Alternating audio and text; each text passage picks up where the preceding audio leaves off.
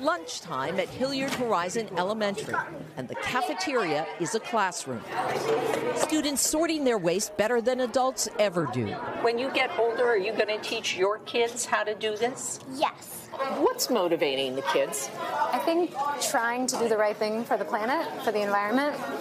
Each year, food loss and waste in the U.S. produces emissions equal to the planet-warming carbon dioxide from 42 coal-fired power plants.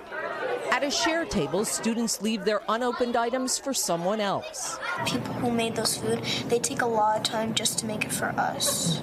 This, along with curbside composting, are part of an effort in Central Ohio to cut food waste in half by 2030. The challenge, as you can see, is enormous.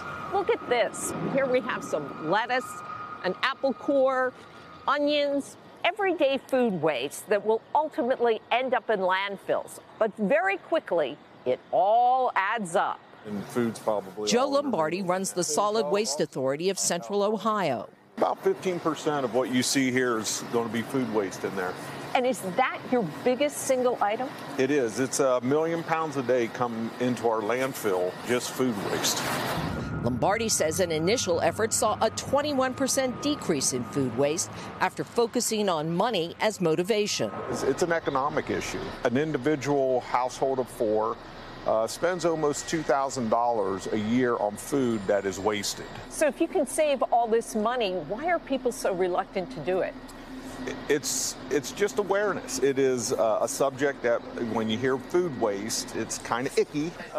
Icky doesn't keep Riley Savage from bringing her lessons home.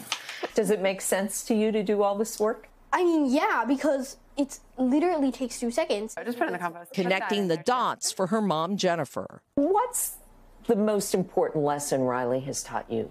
I think not to compartmentalize things. You know, it's not just about the food, it's just doing what's right. Making school lessons life lessons. Anne Thompson, NBC News, Columbus, Ohio. Thanks for watching our YouTube channel. Follow today's top stories and breaking news by downloading the NBC News app.